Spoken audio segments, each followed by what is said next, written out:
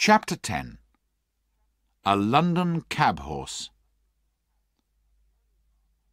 Jerry Barker was a small man, but well made and quick in all his movements.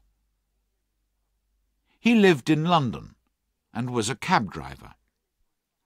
Jerry's wife, Polly, was a little woman with smooth, dark hair and dark eyes. His son, Harry, was nearly 12 years old and was a tall, good-tempered boy. His daughter, Dolly, was 8, and she looked just like her mother. Jerry had his own cab and 2 horses, which he drove and groomed himself. His other horse was a tall, white animal called Captain. The next morning, Polly and Dolly came to see me. Harry had helped his father since early that morning, and had already decided that I would be a good horse. Polly brought me a piece of apple, and Dolly brought me some bread. "We'll call him Jack, after the old one," said Jerry. "Shall we, Polly?" "Yes," she said. "I like to keep a good name going." Captain went out in the cab all morning, and I went out in the afternoon. Jerry took a lot of care to make sure that my collar and bridle were comfortable, and there was no bearing rein. We went to the cab stand, where the other cabs were waiting for passengers, and took our place at the back of the last cab.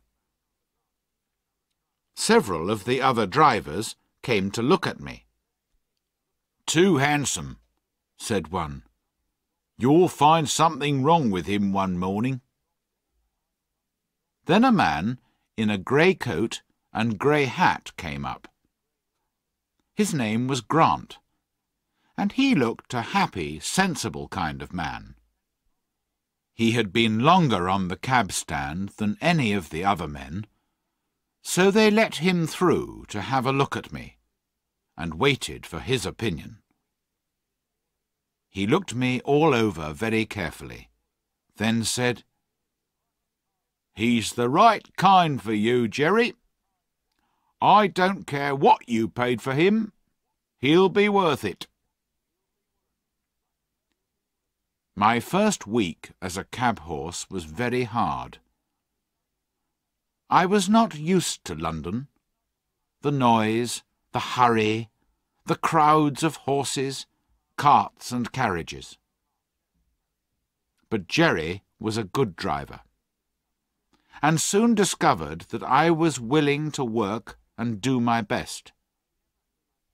He never used the whip on me, and we soon understood each other as well as a horse and man can do. Jerry kept his horses clean, and gave us plenty of food and fresh water, and on Sundays we rested. I never knew a better man than my new master. He was kind and good-tempered, like John Manley. Harry was clever at stable work, and always wanted to do what he could.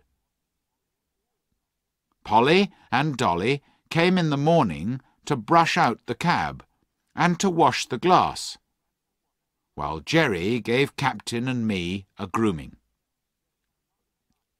There was a lot of laughing and fun between them, which all helped to keep Captain and me happy.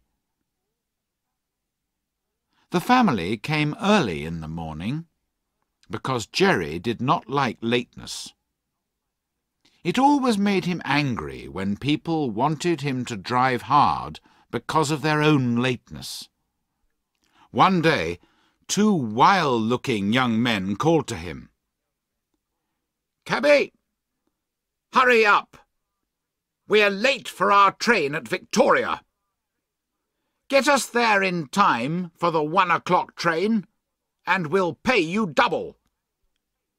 "I will take you at the usual speed, gentlemen," said Jerry.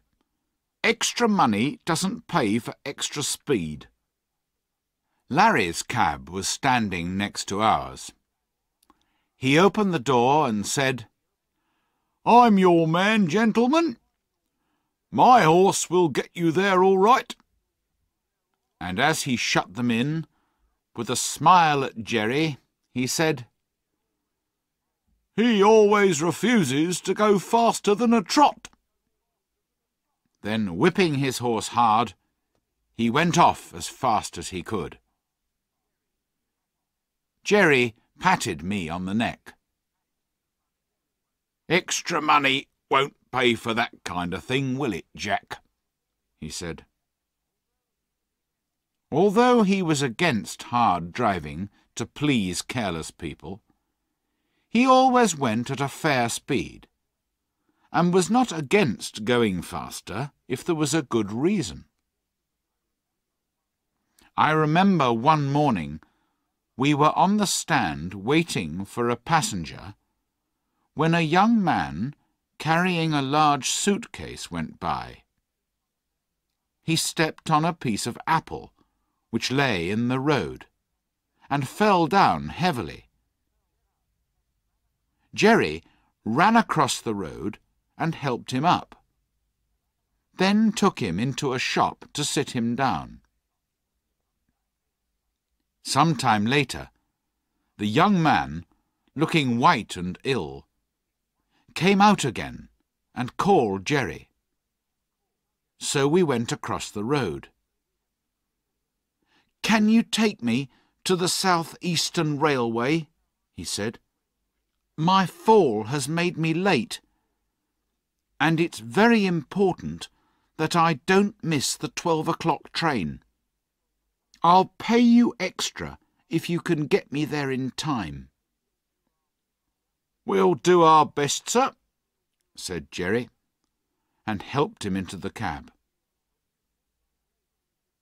It was always difficult to drive fast in the city in the middle of the day, when the streets were full of traffic. But Jerry and I were used to it, and no one was faster at getting through the carriages and carts, all moving at different speeds, going this way and that way. In and out we went as fast as a horse can do it. And we got to the station just as the big clock showed 8 minutes to 12. "We're in time," said the young man happily. "Thank you, my friend, and your good horse too. Take this extra money." "No, sir," said Jerry. "Thank you, but it isn't necessary. I'm glad we were in time. Now hurry and catch your train." When we got back to the cab stand, the other men were laughing because Jerry had driven hard to the train. "How much extra did he pay you, Jerry?" said one driver. "Nothing," said Jerry. "He offered me extra, but I didn't take it. If Jack and I choose to have a quick run now and then, that's our business, and not yours." "You'll never be a rich man then," said Larry. "Perhaps not," said Jerry, "but I'll be a happy one." "And you, Larry," added Mr. Grant, "will die poor, because you spend too much money on new whips, beating your poor horse until it's exhausted, and then you have to buy another one." "Well, I've never had good luck with my horses," said Larry. "And you never will," said Mr. Grant. "Good luck is very careful who she travels with. and mostly chooses those who are kind and sensible. That's my experience anyway." He turned round again to his newspaper, and the other men went back to their cabs. Winter came early, with snow, rain, or strong winds almost every day for weeks. Jerry sometimes went to a coffee shop near the cab stand, and sometimes Dolly came with some hot soup that Polly had made for him. One cold, windy day, Dolly was waiting for Jerry to finish his soup when a gentleman came towards us. Jerry started to give the soup bowl back to Dolly and was just going to take off my warm cloth when the man said, "No, no, finish your soup, my friend. I can wait in the cab until you've finished." Jerry thanked him, then came back to Dolly. "That's a real gentleman, Dolly," he said. "He has time and thought for the comfort of a poor cab driver." Jerry finished his soup. Then we took the man to Clapham. After that, he took our cab several times, and often came to pat me. It was very unusual for anyone to notice a cab horse, and I was grateful. Another day, the gentleman saw a cart with 2 horses standing in the street. The driver was not with them, and I don't know how long they had been standing there. However, they decided to move on a few steps. Suddenly, the cart driver ran out of a building and caught them. He seemed very angry, and began to whip the horses hard, even beating them around the head. Our gentleman saw him, and walked quickly across. "Stop that at once, or I'll call the police," he said. The driver was drunk, and he began to shout, but he stopped whipping the horses. Meanwhile, our gentleman wrote down the name and address that was on the side of the cart. "Why do you want that?" shouted the driver. Our gentleman didn't answer. He came back to the cab. "Many people have thanked me for telling them how their horses have been used," he told Jerry. "I wish there were more gentlemen like you, sir," said Jerry. "They are needed in this city."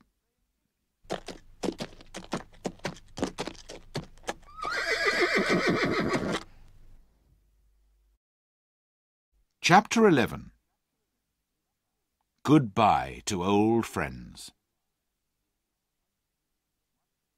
One day, we were waiting outside one of the London parks when a dirty old cab drove up beside ours.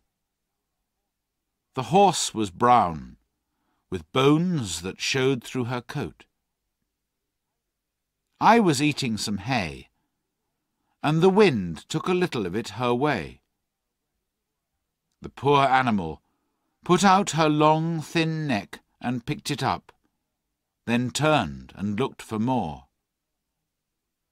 There was a hopeless look in her dull eye, and I wondered where I'd seen her before. Then she looked straight at me. "Black Beauty, is that you?" she said. It was Ginger. But how different she looked. Her face, which was once so full of life, was now miserable and full of pain, and her breathing was very bad. I moved closer to her so that we could have a quiet talk. and it was a sad story that she told me. After 12 months' rest at Earl's Hall, she was considered to be ready to work again, and was sold to a gentleman. She got on well for a little while, but after a long gallop one day, she became ill again. She was rested, was seen by a horse doctor, then sold. In this way, she went from owner to owner several times, each one poorer than the one before. So, at last, I was bought by a man who keeps a number of cabs and horses and hires them out, said Ginger. You look happy and comfortable with life as a cab horse, and I'm glad. But it's different for me. They whip me and work me 7 days a week. They say that they paid more for me than I was worth, and now they're trying to get their money back by working me until I drop. You used to stand up and fight when people were cruel to you, I said. Yes, I did once, said Ginger. But men are stronger than we are, and if they're cruel and have no feelings, then there's nothing we can do about it. Oh, I wish the end would come. I wish I was dead. I was very sad. I put my nose against hers, but could find nothing to say that would cheer her up. I think she was pleased to see me, because she said, "You're the only friend I ever had." A few weeks after this, a cart with a dead horse in it passed by our cab stand. It was a brown horse, with a long, thin neck, and I believe it was Ginger. I hoped it was, because then her troubles would be over. There was one day when we were very busy. First, a fat gentleman with a large bag wanted to go to Bishopsgate Station. Then we were called by a lady who wanted to be taken to Regent's Park. Then a man jumped into the cab and called out, "Bow Street Police Station, quick!" After another journey or two, we came back to the cab stand, and Jerry gave me some food, saying, "We must eat when we can on days like this, Jack." And he took out the meat and bread Polly had given him. But neither of us had eaten many mouthfuls before a poor young woman came along the street. She was carrying a child, and she looked lost and worried. "Can you tell me the way to St. Thomas's Hospital, please?" she asked. "I have to take my little boy there, and I'm a stranger in London." The little boy was crying as she spoke. "He's in great pain and can't walk, but the doctor says that if I can get him to the hospital, then perhaps he'll get well again." "You can't carry him through the crowds," said Jerry.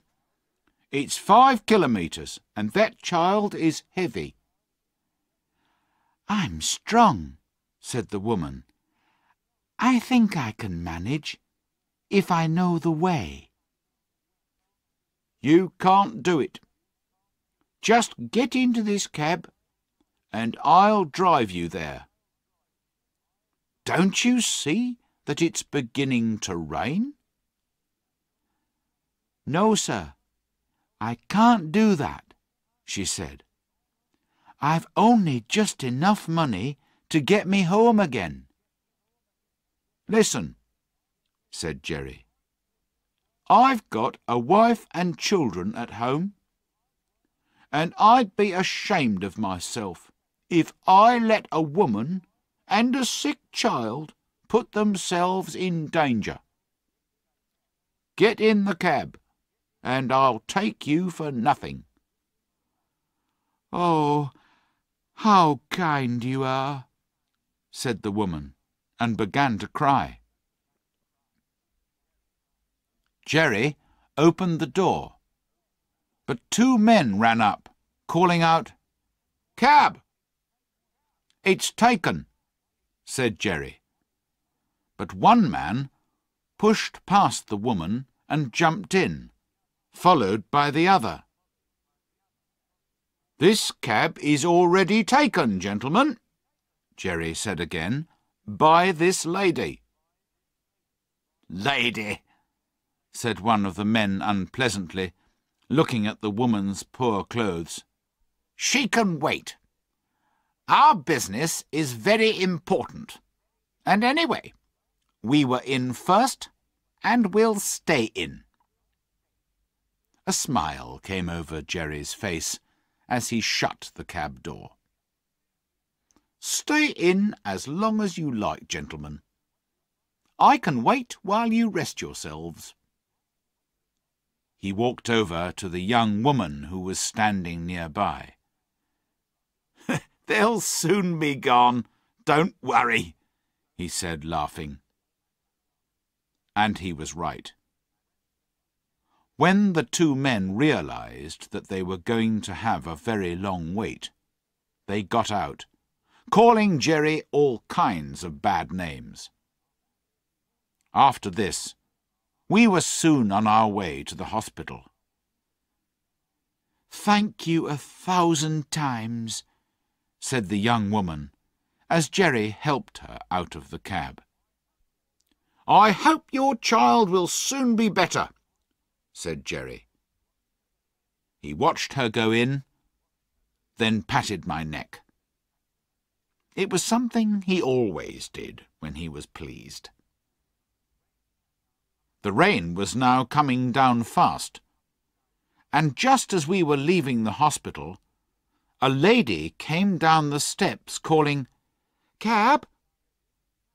Jerry seemed to know her at once. "Jerry Barker, is it you?" said the woman. "I'm very glad to find you here. It's difficult to get a cab in this part of London today." "I'll be proud to take you," said Jerry. "Where do you want to go?" "Paddington Station," said the woman. We got to the station and went in under cover. The lady stood beside the cab talking to Jerry for some time, and I discovered that she was once Polly's mistress. "How do you like cab work in the winter?" she asked Jerry. "Polly was worried about your cough last year." "She worries because I work all hours and in all kinds of weather," said Jerry. "But I get on all right, and I would be lost without horses to look after."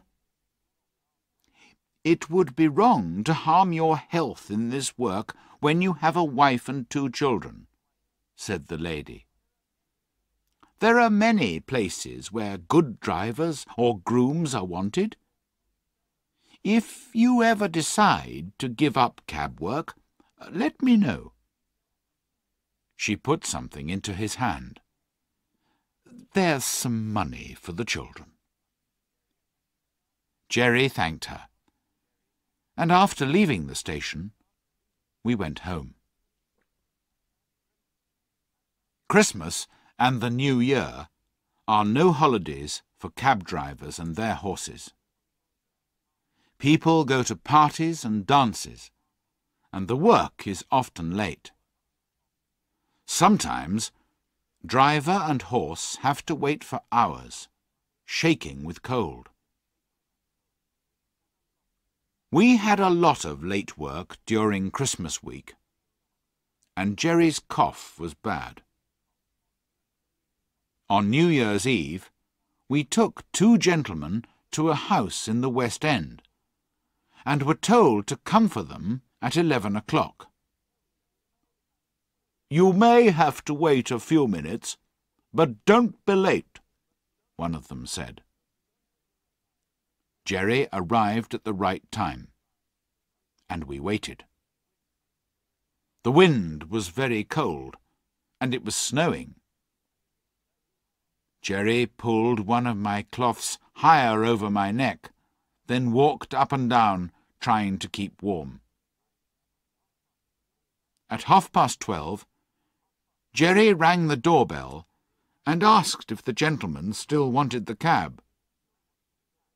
The man at the door said, "Oh, yes, you'll be wanted." At 1 o'clock, the door opened, and 2 men came out. They got in the cab without a word, and told Jerry where to drive. It was 3 kilometres away, and when the men got out, they didn't say they were sorry for the long wait, but they were angry when Jerry made them pay for the extra waiting time. But it was money hard earned. When we got home, Jerry could not speak, and his cough was terrible. But he groomed me and made sure that I was warm and comfortable. It was late the next morning before anyone came, and then it was only Harry. He cleaned us and gave us our food, but was very quiet. Later that morning he came again, and this time Dolly came with him. She was crying, and I discovered from their conversation that Jerry was dangerously ill. 2 days passed, and only Harry and Dolly came to the stable. On the 3rd day, Mr. Grant from the cab stand arrived when Harry was in the stable. "I won't go to the house, boy, but how is your father?" he said. "He's very bad," said Harry. "I'm sorry to hear that," said Mr. Grant. "He's the best man I know." But when he came the next day, Harry was able to tell him, "Father is better today. Mother hopes he will get over it soon." "Thank God," said Mr. Grant. He was a kind man, and did a lot to help the family during this time, because while Jerry was ill, he was earning no money, and we all had to eat. Jerry got slowly better, but the doctor said he must never do cab work again. The children talked a lot about what their mother and father would do, but a few days later, Dolly ran into the stable to find Harry. "There's a letter from Mrs. Fowler, Mother's old mistress," said Dolly. "She wants Father to be her carriage driver, and we're going to live in a cottage in the country, with chickens and apple trees and everything." This was bad news for me. I was not young now, and could not hope for a better master than Jerry, although Mr. Grant promised to find a comfortable place for me. I never saw Jerry again, and was very sorry to leave.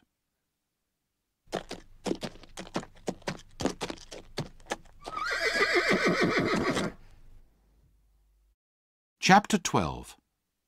Hard Times. I was sold to a baker who Jerry knew. But the baker's cart driver was a man called Jakes, who drove with the bearing rein up.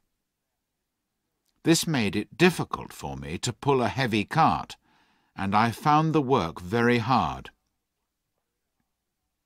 One day, after 3 or 4 months of this, I was pulling the cart, which was much heavier than usual, up a steep hill. I had to stop several times to rest, which didn't please Jakes. "Move on, you lazy horse, or I'll make you!" he shouted, and he hit me with his whip. After a few more meters, I had to stop again. The whip came down across my back once more, and the pain was sharp. I was doing my best, but the driver was still punishing me cruelly, which seemed very unfair. Jakes was whipping me a 3rd time, when a woman hurried over and said, "Oh, please, don't whip your horse like that. I think I can help, if you'll let me." Jakes laughed. "Oh?" "He can't use all his strength when his head is held back with that bearing rein," the woman went on. "If you take it off, I'm sure he'll do better." "Anything to please a lady," said Jakes, smiling. The rein was taken off, and I moved my head up and down several times to help my aching neck. "Poor boy! Is that what you wanted?" said the woman, patting me. She turned to Jakes.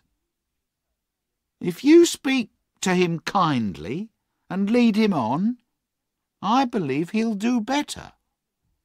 Jakes took the rein, and I put down my head and moved on.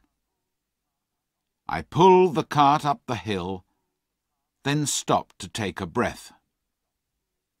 "Well, that helped," said Jakes. "But if I went without a bearing rein all the time, the other cart drivers would laugh at me. It's fashionable, you see." "It's better to start a good fashion than to follow a bad one," said the woman. "Many gentlemen don't use bearing reins now." She gave me another pat on the neck and walked on. After that, Jakes always took off my bearing rein when I was going up a hill, and that made my life easier. But pulling heavy carts day after day slowly began to exhaust me, and a younger horse was brought in to do my work. I was sold to another cab owner, whose name was Nicholas Skinner. He was hard on his drivers, and they were hard on the horses. We worked long hours, had no Sunday rest, and it was a hot summer. My driver was just as hard as his master, and he had a cruel whip with something sharp at the end, which often cut me and made me bleed. It was a terrible life, and sometimes, like poor Ginger, I wished I was dead. One day I nearly got my wish. We were at the railway station, when a family of 4 people hired us. There was a noisy man with a lady, a little boy, a young girl, and a lot of heavy luggage. "Father," said the young girl, "this poor horse can't take us and all our luggage. He's too tired." "Oh, he's all right, miss," said my driver. He put a heavy box on the cab with the other luggage. "Father, please take a second cab," said the girl. "I'm sure this is very cruel." "Grace, get in at once, and don't be stupid," said her father. "The driver knows his own business." My gentle friend had to obey, and box after box was lifted up and put on the top of the cab, or next to the driver. Then the driver hit me with his whip, and we moved out of the station. The cab was very heavy, and I had not eaten or rested since early that morning. I did my best, and got along quite well until we came to Ludgate Hill. By then I was exhausted, and the heavy cab was too much for me. My feet went from under me, and I fell heavily, knocking all the breath out of me. I lay quite still because I could not move. Indeed, I expected to die. There were angry voices above me, and luggage was taken off the cab, but it was all like a dream. I thought I heard the girl's voice saying, "Oh, that poor horse! It's all our fault." Someone loosened my bridle and collar, and another voice said, "He's dead. He'll never get up again." I heard a policeman giving orders, but I did not open my eyes. Cold water was thrown over my head, some medicine was put into my mouth, and I was covered with a cloth. I don't know how long I was there, but a man with a kind voice persuaded me to try to get up, and I managed it. Then I was gently led to some stables close by. That evening I was taken back to Skinner's stables, and the next morning the horse doctor came to see me. "He's been worked too hard," said the doctor. "There's no strength left in him." "Then he must go for dog food," said Skinner. "I have no fields for sick horses. It doesn't suit my business. I work them for as long as they'll go, then I sell them for what I can get. There's a horse fair in 10 days' time," said the doctor. "If you rest him and give him food, he may get better, and then you may get more than his skin's worth." Luckily for me, Skinner took the doctor's advice, and after rest and food, I began to feel better. 10 days later, I was taken to the horse fair, a few miles outside London.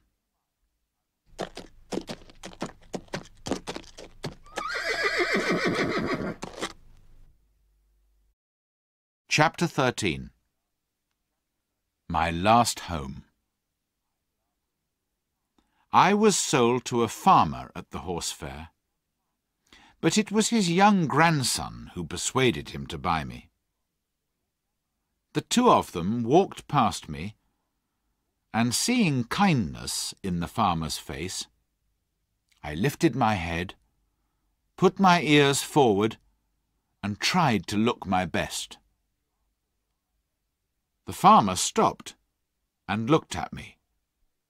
"There's a horse, Willie, that has known better days," he said. "Poor thing," said the boy. "Do you think he was ever a carriage horse, grandfather?" "Oh, yes," said the farmer. "Look at his fine head, and the shape of his neck and shoulder." He reached out a hand and patted me on the neck. I put out my nose in answer to his kindness, and the boy gently put his hand against my face.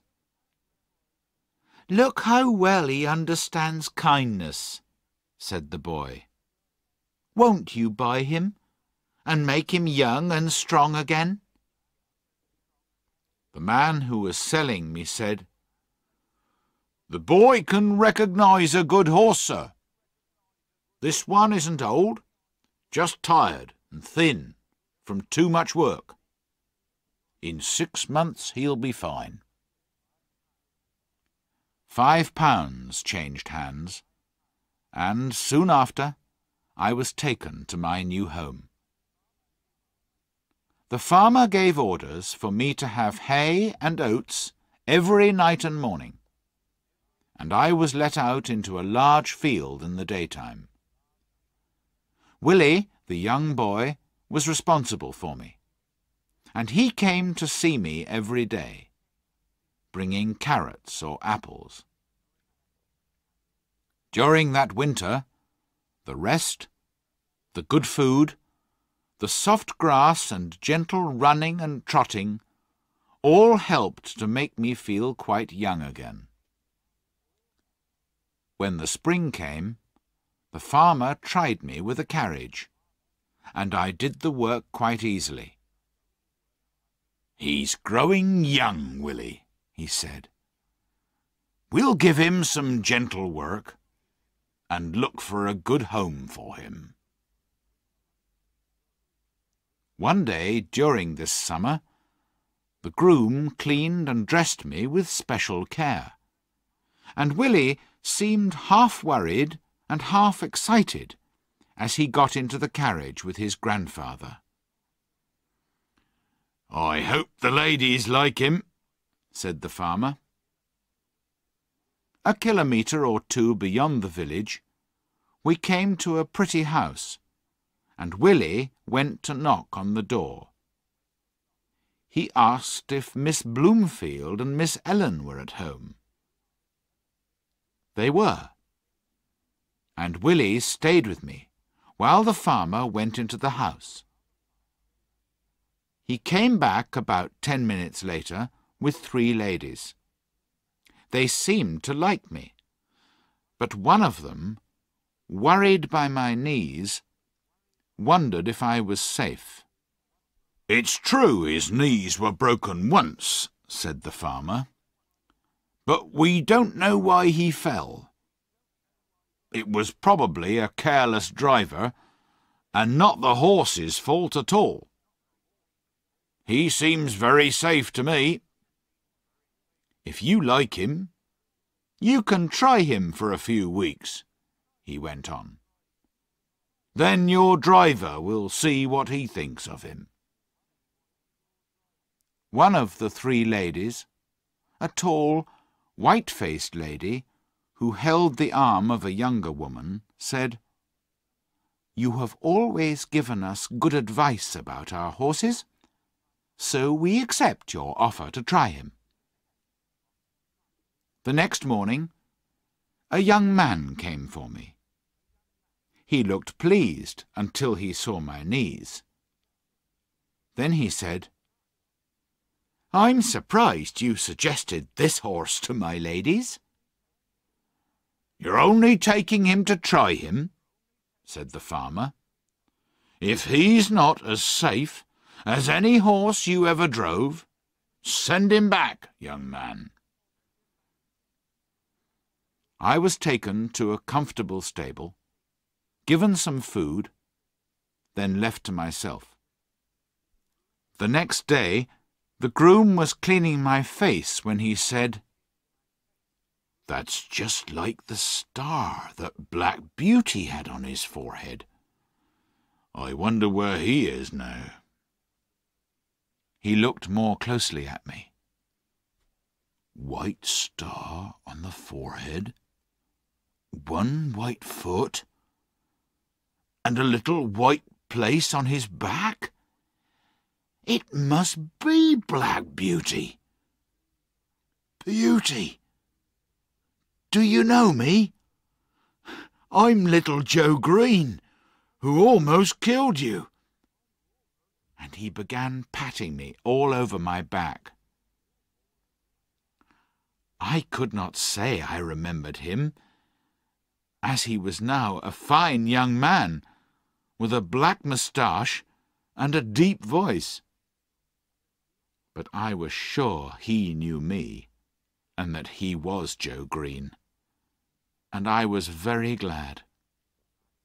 I put my nose up to him and tried to say that we were friends. I never saw a man so pleased. That afternoon, I was harnessed to a carriage for Miss Ellen to try me. Joe Green went with her and told her that he was sure I was Mr. Gordon's old black beauty. I shall write to Mrs. Gordon and tell her that her favourite horse has come to us, said Miss Ellen. How pleased she will be! I have now lived in this happy place a whole year. Joe is the best and kindest of grooms. My work is easy and pleasant, and I feel my strength coming back again. The ladies have promised that they will never sell me, and so I have nothing to fear. And here my story ends. My troubles are all over, and I am at home.